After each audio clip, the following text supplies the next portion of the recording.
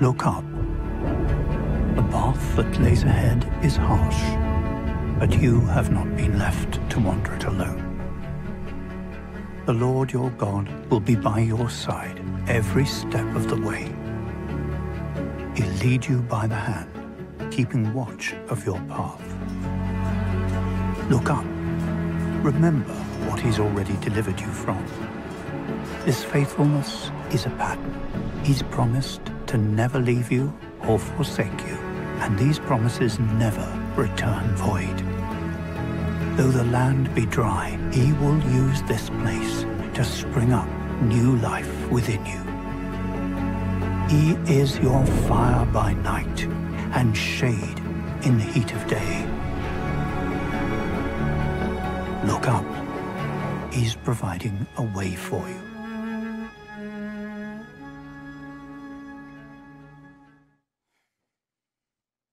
So, is anyone in here, you ever taken a trip that it took a whole lot longer than you thought it would? Anyone here that you were, or that you wanted it to? Go ahead, lift your hand up. Let me see. You taken a trip that took you a whole lot longer than you wanted to? Amen.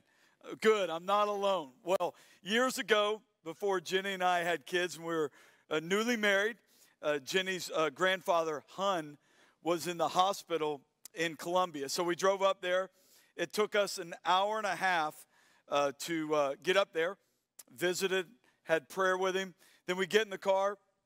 Late, it's pretty late. We get in the car, and I check the oil, and I add a quart of oil to my car, and I forget to put the cap on the oil back on. That was where we put the oil in the car, in the engine. I forgot to put the cap on.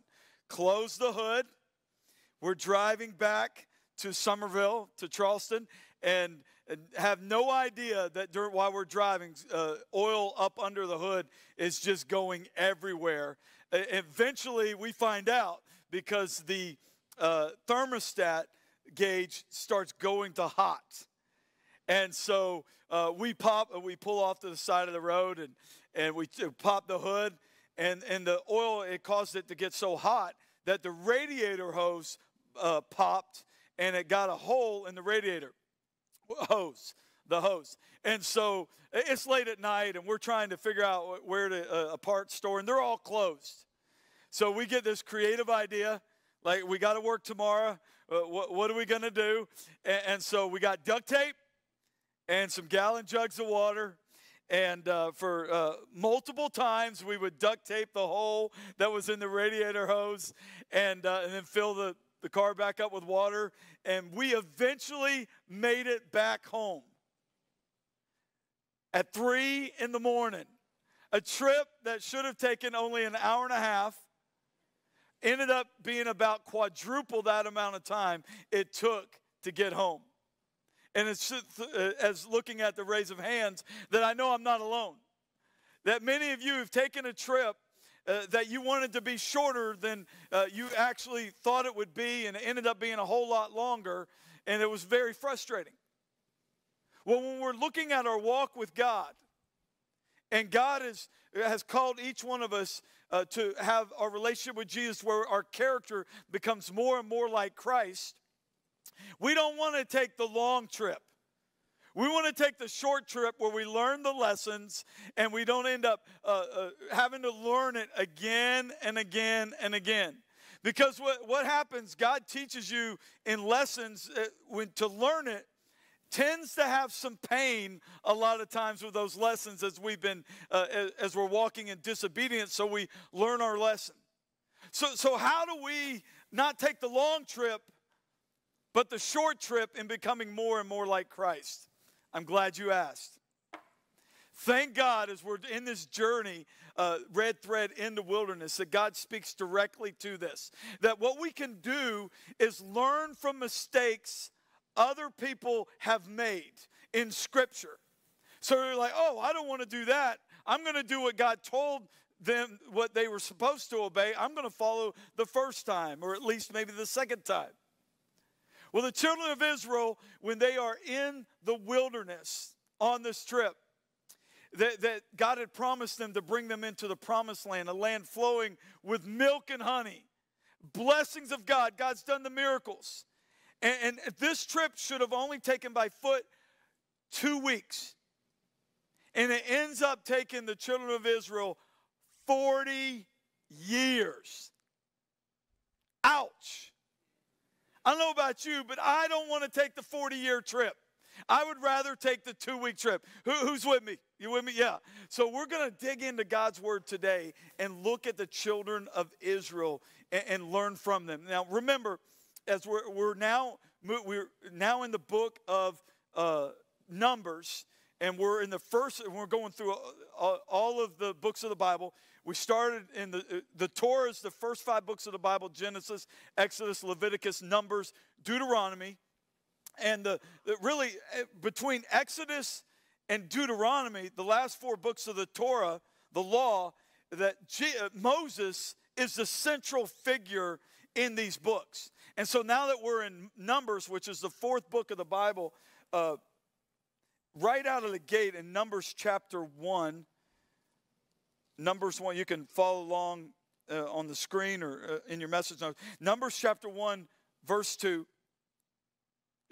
God tells Moses to tell the people, take a census of all the congregation of the people of Israel, by clans, by fathers, houses, according to the number of names, every male, head by head.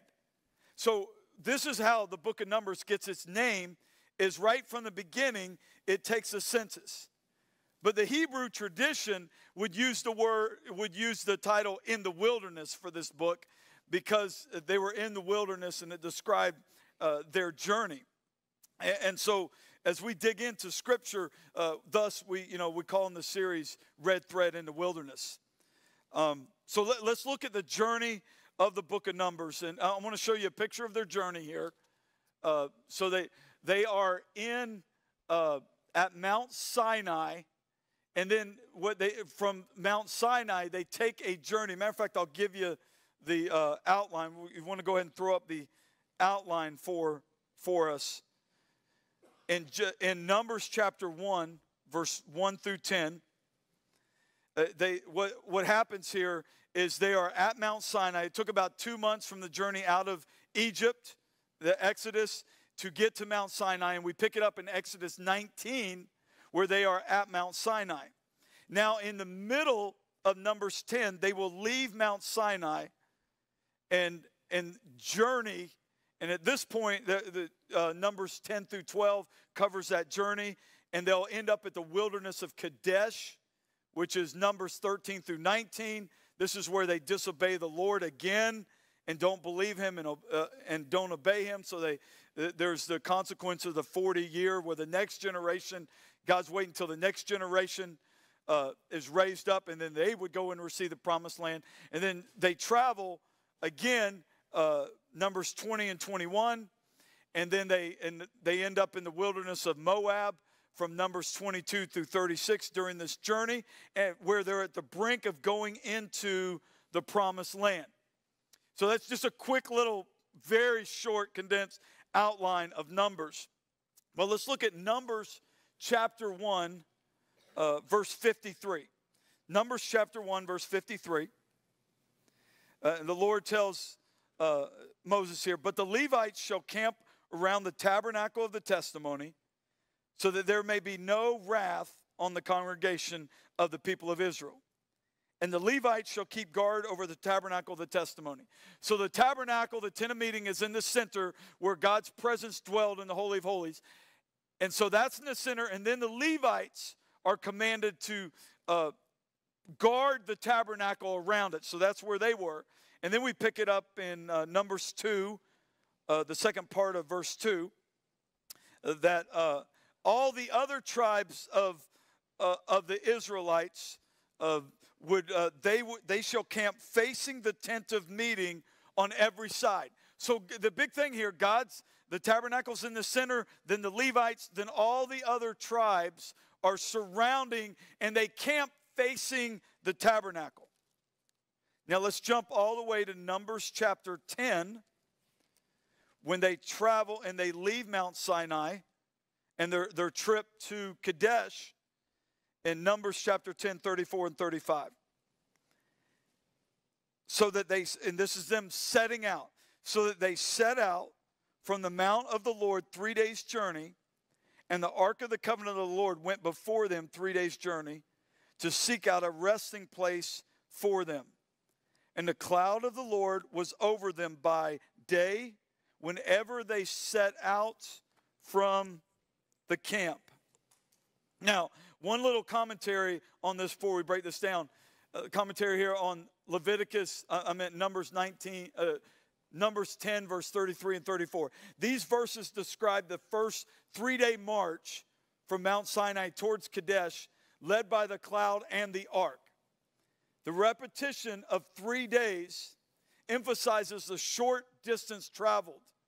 It does not imply the ark was separated from the main party by this distance.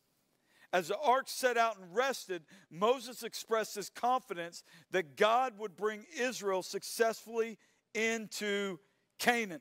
Now, so, what we have here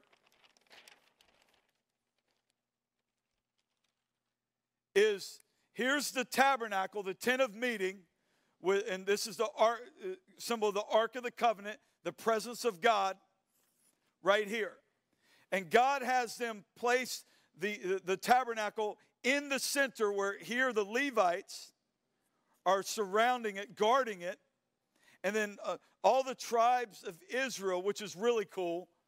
As a matter of fact, I cut and paste, breaking down a lot of this. I said, we're going to save that till tomorrow when I do the Takeaway podcast. So we're not, tomorrow you want to check that out. It's going to be cool. But we're not going to break that down because it would take too long. But what you have here is the tribes of Israel camped around the tabernacle. And what are they? They are camped facing the tabernacle.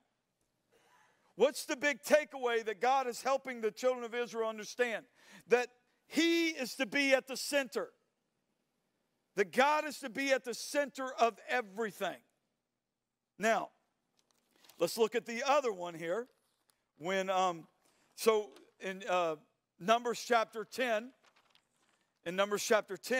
we pick up where they, halfway through, where they head out to Kadesh. And Scripture shared that I read to you that the cloud, presence of God, leads the way. And when the cloud would move, they would follow. And then at the same time, the Ark of the Covenant would be in the front. And the Ark of the Covenant, the presence of God, the cloud, presence of God, would lead the way, and the people would follow. So here, God is to be at the center. Here, they are to follow. And follow what? God's leadership.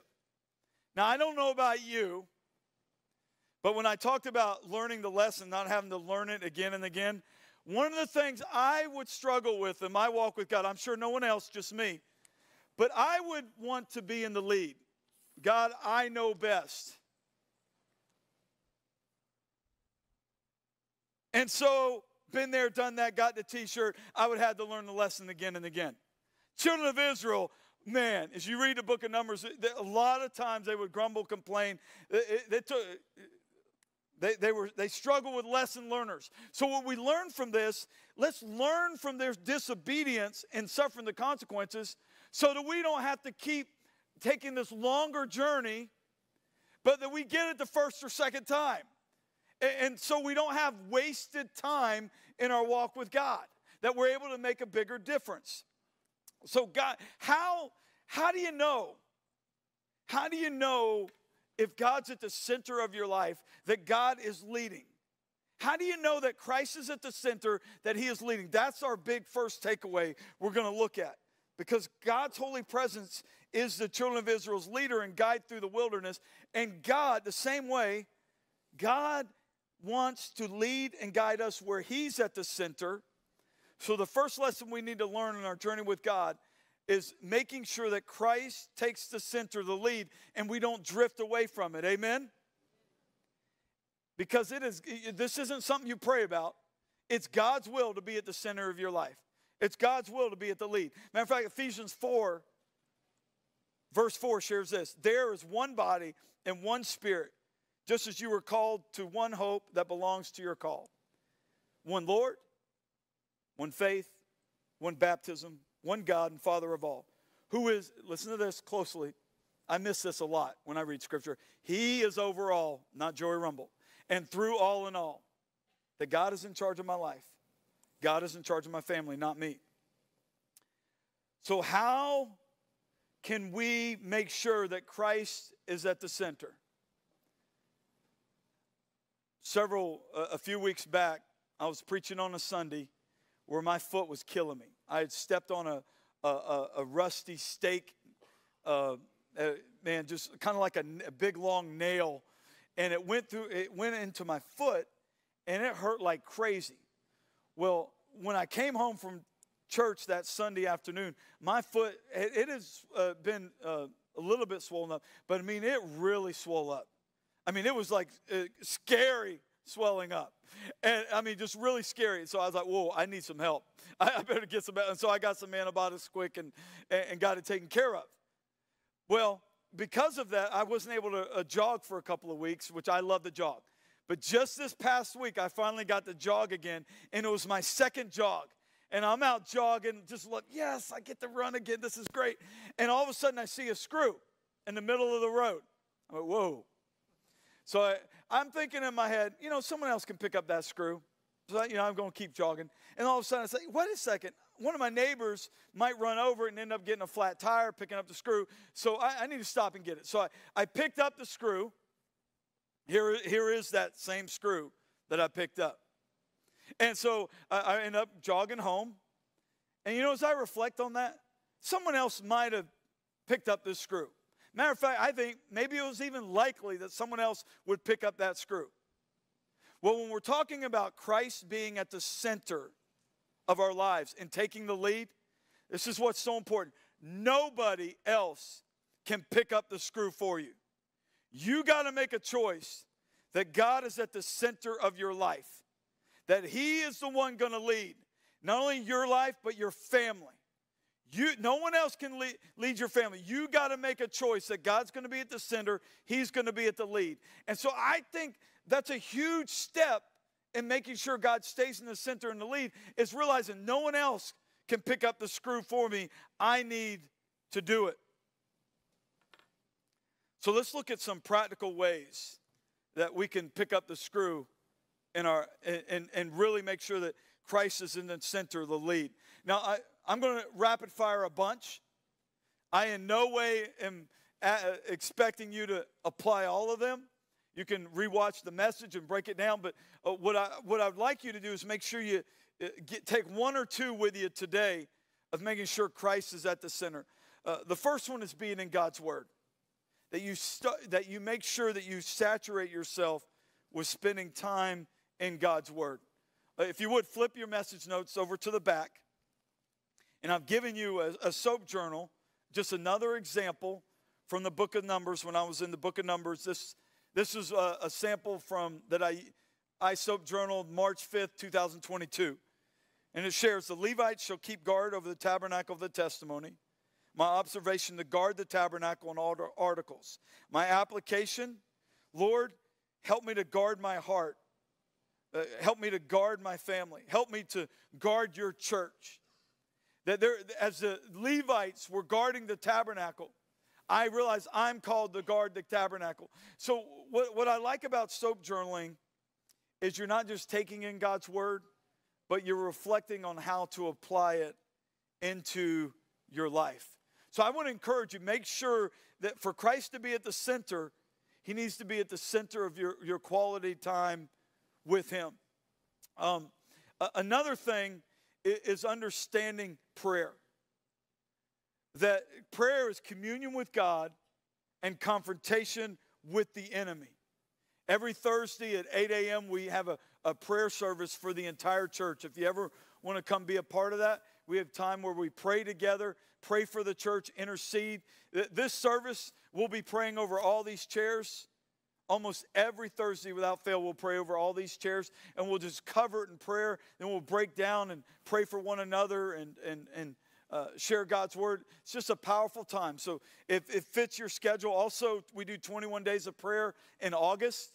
Would love to have you be a part of that as we launch in August. These are just ways to cultivate your prayer life. Another is worship. The making sure that when the worship I'm talking about, worship is who you value most. But a part of growing and valuing God is singing unto Him. And so as we sing unto the Lord and praise and worship, it cultivates a heart of intimacy before the Lord. Man, I had a visitor show up this Sunday, a mom who came with her daughter. He says, you know, I sense the presence of God. I could just feel it on my just like goosebumps on my arms. And I looked at her, I said, ma'am, I don't know if I could ever receive a better compliment. Because I don't want people to come into this service and to see something other than the presence of God. What the church has to offer is God. And I don't want people encountering anything else but the presence of God. And the way that we cultivate that is by us coming together and worshiping the Lord like that and having our hearts dedicated in worshiping Him. Another one is 2 T's. I call time and treasure. How do you spend your time and how do you spend your money? What do you invest in your time and your money? And it'll tell you who's in the center. Your conversations, your attitude. Have you stepped up into next steps and serving God with your gift set? And let me hit another one. This is really another practical one of seeing if God's in the center. Hating sin, longing for holiness. And a mixture of that is understanding to have this healthy grasp that we've been looking at as a church of the fear of God and the love of God. And this not just for your own lives, but for your family as well. I had a mentor years ago whose kids were older than mine. He was a little bit older than me, and he's a little bit farther down the road than me. And he said he would always tell his kids, and they both went to secular universities, he says, listen, when you go there, you got to understand the foundation that we've built to help build for you to stand on Christ, that the first day you're there, the professors at that foundation are just trying to chip away at it. They're trying to chip away at your foundation. And that's what Satan's doing, not only in the secular universities as you go and they're trying to rip you off in your faith, but man, the devil anywhere, any age, any time with your family, it don't matter if your daughter or son is 39 years old or 2. The devil's to seek and steal and kill and destroy, to take you away from laying that foundation, distract your time, distract your attention. And so what do? This motivates, okay, Christ, you're at the center, and I'm going to make sure that we continue to lay a foundation. I just want to encourage you. We as a church, we're all in to help you with your kids, your teenagers, to lay that strong foundation. As the devil attacks, we want to help as you make that choice to pick up the screw personally for your life and your family, that to do what God's called you to do. We're right here with you. We want to be to assist you in raising up the next generation, and so let's do it together. And we're committed to that as leaders in our church, and many of you, man, you're serving, helping shape the next generation. Another great example of that is this. Tuesday through Thursday, you're taking time to invest in the next generation. 30 leaders saying, hey, I'm going to pour in and help lay a foundation for the next generation. So let's talk about the hating of sin, holiness, fear of God, love of God. The journey of becoming more and more like Jesus, where there is this fear of God and love of God, where you understand God loves you and you love Him in return, and you live with awe of God, that He's in charge, that He's the leader. And to walk in holiness, you need both. It's a double helix, that you need the love of God and the fear of God. If we're going to have Christ at the center, there needs to be this healthy fear of God, love of God. I love what C.S. Lewis talks about holiness. Because we gotta really value holiness. We got to make sure that we hate sin in our personal lives, in our families. C.S. Lewis said, how little people know who think holiness is dull. When one meets the real thing, it is irresistible. When we encounter God's holiness, it's a drawing to Him. It's a drawing to God. Oh, cleanse my lips, God. I'm a sinful person. John Bevere, in his book, Awe of God, shared two questions I think are really powerful that I want to ask you today, and I'm asking myself as well.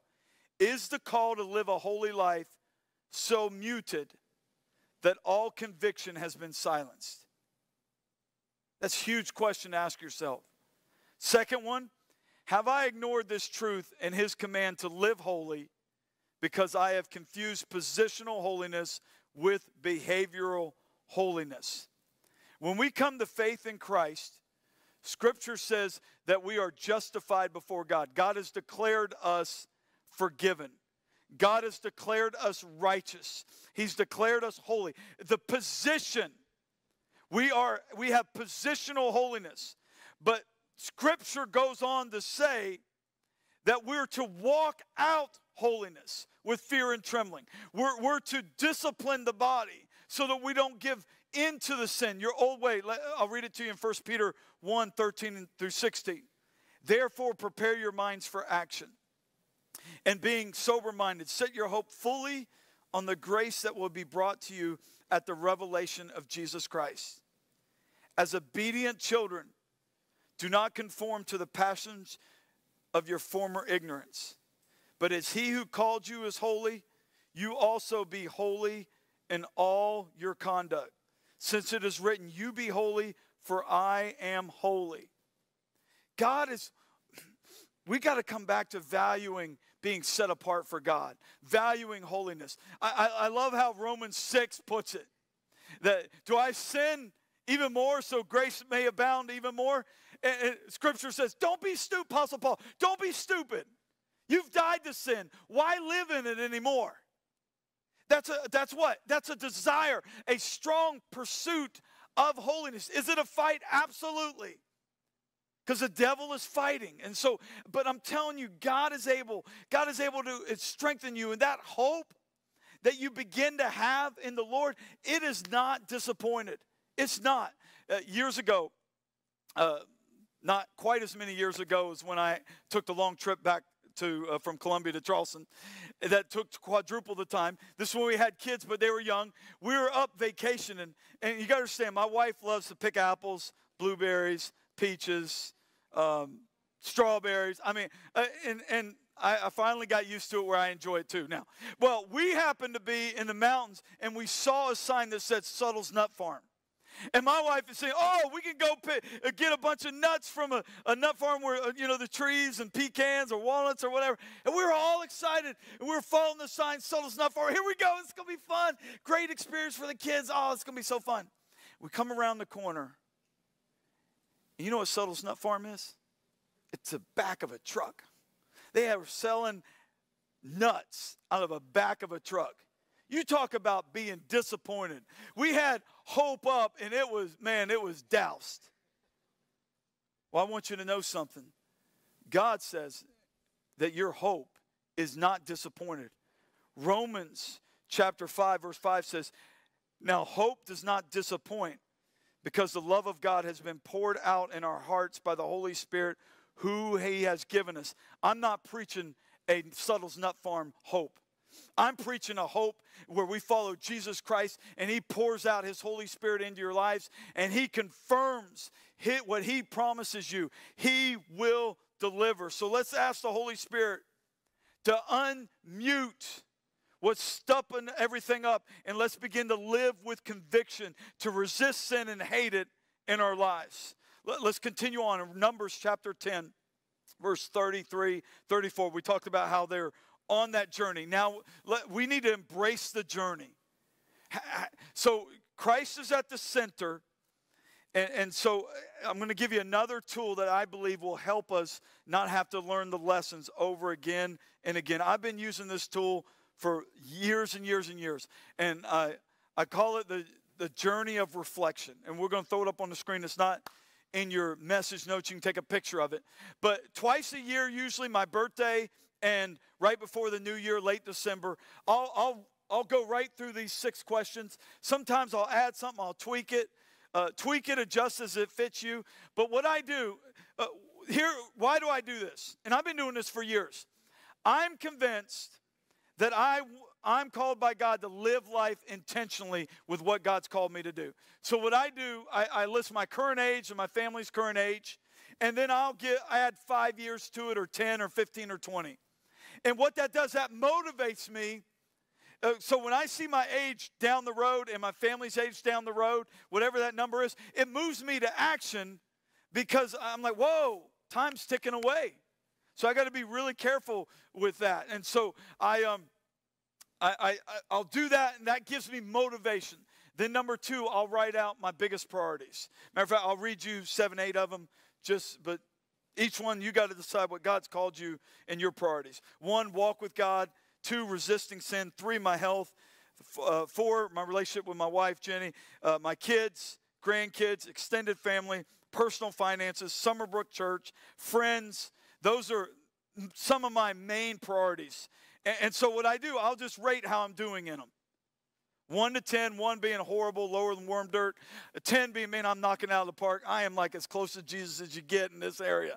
You know, that kind of thing. And so I'll rate it and look at it, and I'll just gauge it, not from a condemning way, but to live life intentionally. And then what I'll do, I'll write out the answer to the question, top decisions I made this past year, what I'm fired up about, and regrets if this does not happen. Well, I'm after these, what lessons am I learning, decisions that have been good that I can repeat, or the principle of it to repeat in another area. And what I'm fired up about is usually what I'm going to get after. And so if what I'm fired up about matches what God wants for me to do, oh, that's a beautiful spot. And so that's what you're after. You're after continuing not to conform to the world, but be open to what God's calling you to do. And regrets if this does not happen. What I do, I look at past regrets, but then I write out, at the end of this cycle of time, what would I regret most? Boy, I drive priorities right there. What would I regret most? And it always, if you're making your own priorities and they're not based upon Scripture and what God wants you to do, it's a waste of time. You're leading, not God. So make sure that, you know, God's in the lead, God's in the center. So I love that tool. I've been doing it for years. Let's look at red thread. Scripture shares, Christians have seen the promises in Torah as finding their ultimate fulfillment in Christ Jesus. And the cool part is that Scripture also, many heroes of the Old Testament have been seen as types of Christ, that their character, their attributes reflect Christ, the red thread. Preeminently, Jesus is seen as the new and greater Moses. Many times when you read the New Testament, you'll see the Sadducees and Pharisees say, hey, we follow Moses. We don't know about you. And so I love what Hebrews shares in Hebrews 3, 1 through 6. You can go ahead and put it up on the screen. It shares that Jesus is the greater Moses. That Moses was human, but Christ was God in the flesh that came to set us free from our sins. That our hope is in him. But what's cool when you look at the life of Moses, 2 red threads in the life of Moses. Numbers chapter 14, verse 19. Listen to this prayer Moses prays. Please pardon the iniquity of this people, according to the greatness of your steadfast love, just as you've forgiven this people from Egypt until now. Moses is interceding for the people. And Hebrews 7:25 shares that Christ makes intercession for us. Red thread. Another red thread. This is a powerful red thread. This is something else. In Exodus 32, verse 30 through 32, what's going on here is Moses tells God, hey, you blot me out of your book. Please save these people. I mean, what's Moses saying? He's saying, I'm willing to sacrifice my life for the people. Red thread, Christ, obviously, throughout Scripture, in New Testament, you see that he came to sacrifice for our sins. So 2 red thread responses is, who are you interceding for? Who are you taking time in your personal life to really intercede for and pray for them? And also, who are you sacrificing for? Who are you giving up your own rights and ministering to sacrifice your wants, your desires, to care for others? If you want to make headway, you need I encourage you, could you imagine if we as a people chose to pick up the screw of Christ's leadership in our life and in our family? Every one of us. Could you imagine what God could do in our lives, our families, our city? Could you imagine what God could do if we as a people began to say, no, no, no, God, you're going to be at the center from now on. Help me not to drift, but to stay focused on you. If you want to make headway, you need that takeaway. So what is it, those couple of things you know God has spoken to you to apply in your life? Let's pray together. Lord, we love you. We so thank you for your presence. We thank you for your goodness. I pray right now by the power of your Holy Spirit that we would surrender leadership of our lives and say, God, you lead, we'll follow. Lord, we submit to you. And Lord, those areas we need to really look at, I pray that you would show us. In Jesus' name we pray. And everyone said together, amen.